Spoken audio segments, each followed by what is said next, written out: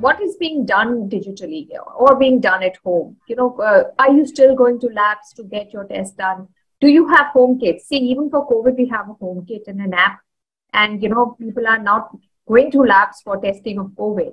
So are we doing that? Are women able to see when they are ovulating? I think where this concept of going online will help is not if we start changing the definition from IVF to a more holistic fertility treatment.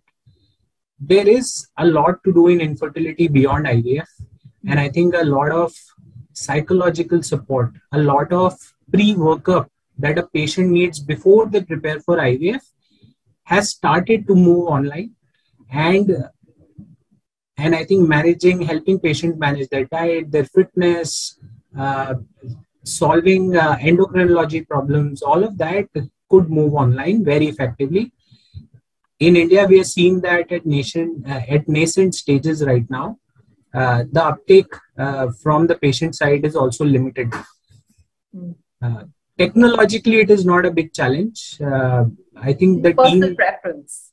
It's a personal preference, and what we pick up from the patient side is whenever there is a consultative requirement for any of us, we still prefer the human touch, the direct interaction over an online situation. So I think that's the trend in the psyche overall. Otherwise, technologically, I don't see a barrier for a large part of the patient journey.